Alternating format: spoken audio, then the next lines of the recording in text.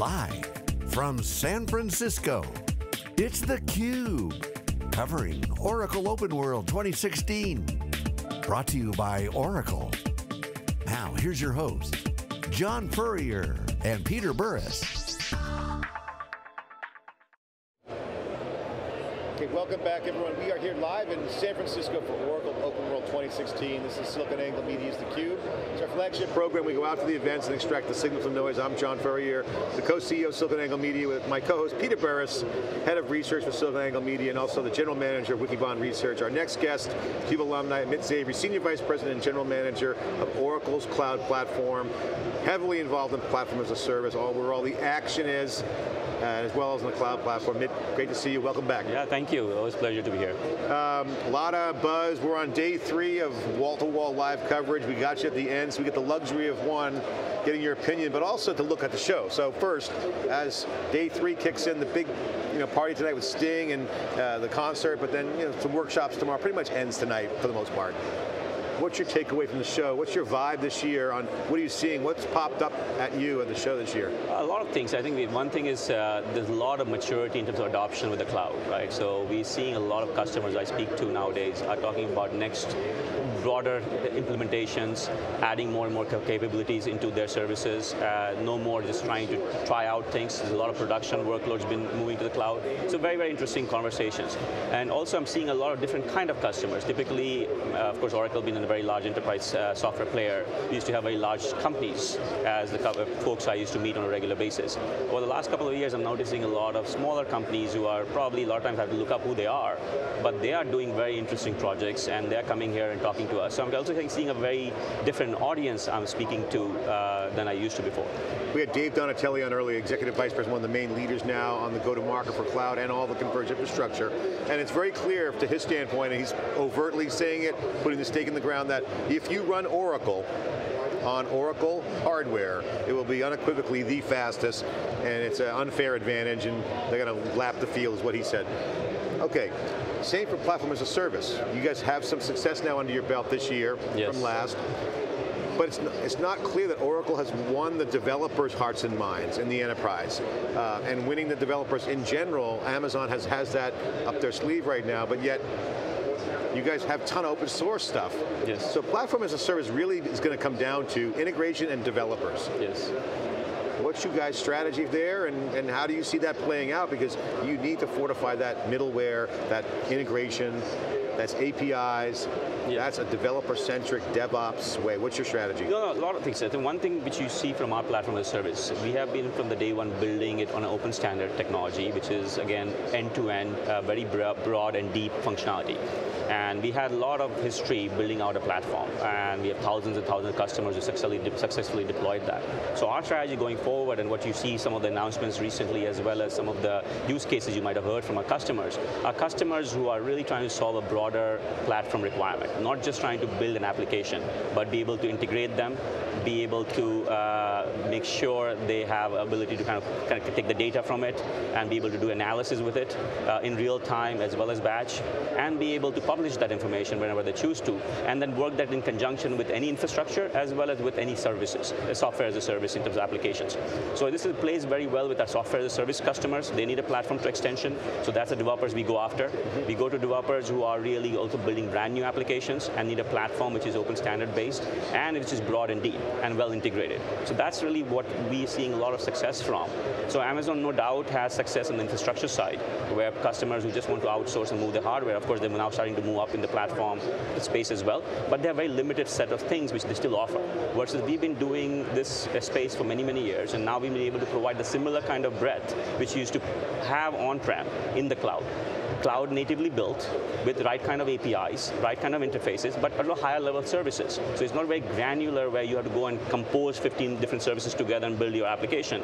I provide you as a customer, a very ease of use and much more solution-centric platform. And that's really, I think, the differentiation we have. So less moving parts on the composability, if you will. No, we can do as granular as you want, but we also have composed it in a way that it is like, okay, if I'm looking at integration, for example, right? What are different kind of patterns you need in integration? integration. You might want to be able to do it through a file. You might be able to do a B2B EDI-based integration. You might do it through a process. You might do it through a messaging. You might do a data integration. So we provide you an integration cloud versus saying, that 20 services, go at it. And then tomorrow you might not still understand what to use, what not to use. Customers can consume what they like in the integration cloud and pay as they go in terms of what functionality they pick up. But as a developer, I don't have to go waste my time to figure out and learn this different tools, different stuff, and figure out how to make all these things work together.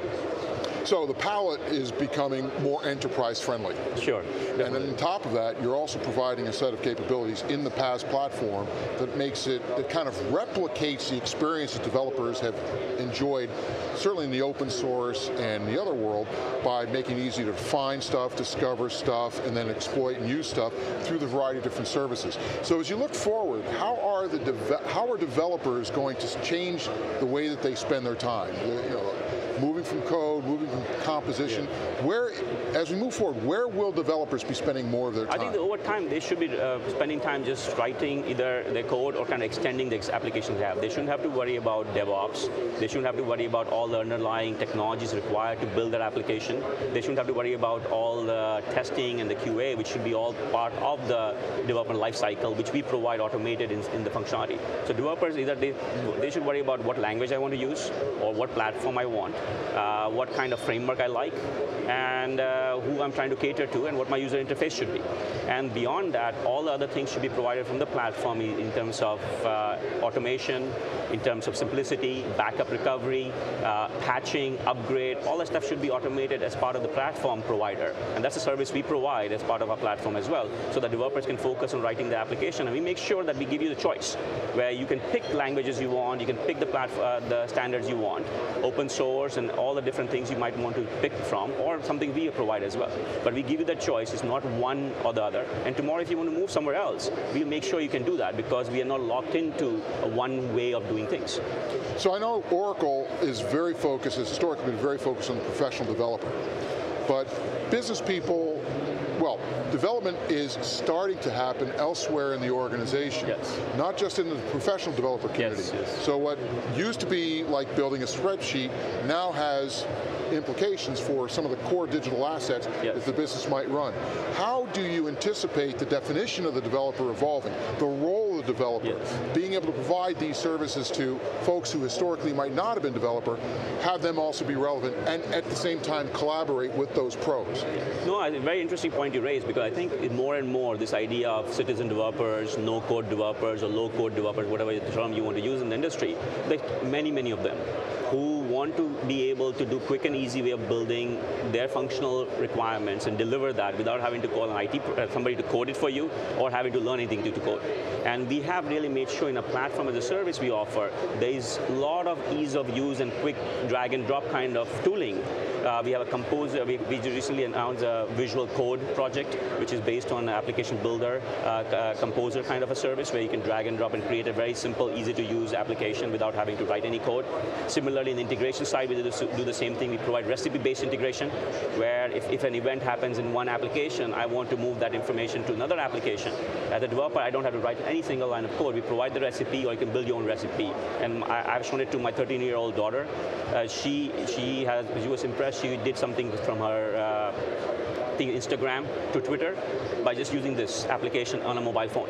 Right. So similar, that's the kind of people we are going after from the line of business and business analysts who don't want to write code, but they have a business requirement, and how can I make it easy and simple to use. So we're doing a lot of that work as well, and that's a very important part of our development community.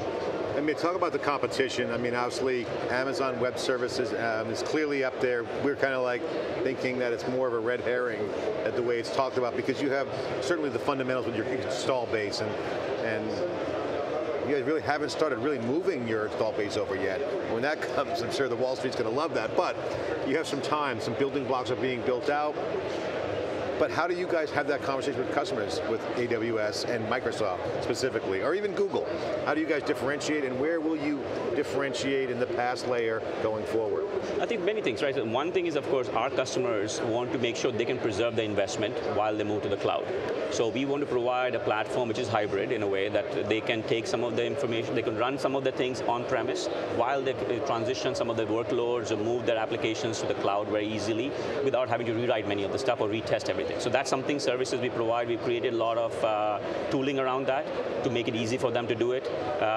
And the differentiation we provide to them is that one, we will protect your investment. Second, the tools are very easy to use out of the box. And third thing we do is to really make it compatible. We have commercial terms as well, which makes it easy for them to take their workloads and move that without having to keep on reinvesting a lot of their the cost they've already put in place. Right. One of the things that's not being hyped up at the show that certainly is popping out is integration and data sharing.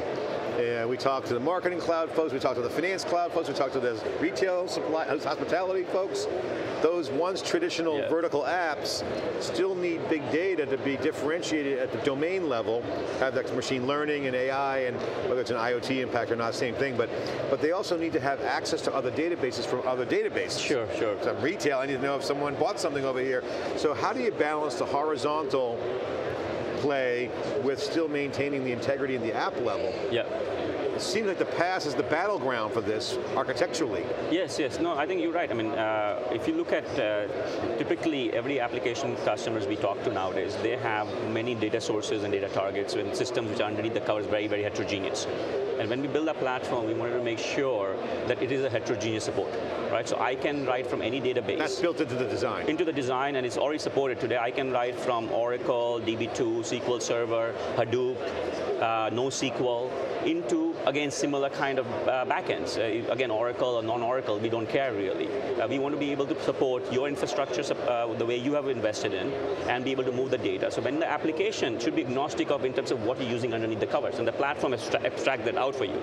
So we have products and services. Today we have an offering in the cloud for something called big data preparation, right? Which allows you to take data sources from any kind of sensors, spreadsheets, databases, process that, do the data wrangling, prepare that information, and write it into a big data lake. Could be running Hadoop, could be running Oracle database as a data warehouse, could be running an Amazon for if they want to, right? And we don't really care. So your strategy is to offer services on top of the core functional building blocks. At the same time, differentiating on abstracting away the component level complexity. Yes. No doubt, yes. I think we want to make it as simple as possible. Where there are things which we want to expose. We want to provide APIs for anybody who wants to really play around with things. We want to provide them also low-level capabilities if they want to get into that level. But we do also abstract it out for, like, as you talked about, developers who don't want to have to learn everything every time, new capabilities, and we provide that abstraction. Do you see tooling? Obviously, tooling drives a lot of innovation. Do you see certain toolings becoming standard, not being abstracted away? Could you comment on, share some color on what tooling will always be around? I think the tooling, what I've noticed over time, and I think it's probably going to remain the same, every developer has a favorite tool. And we want to give them the choice to pick their favorite. I don't think so they should be, from the tooling perspective, we have to make sure we can support every kind of programmer or developer in terms of how they want to write their code. As long as I can provide an interface to it, an API or some kind of abstraction, and then the developer can go at it. I was a developer and I had my favorite tool, and I still use VI.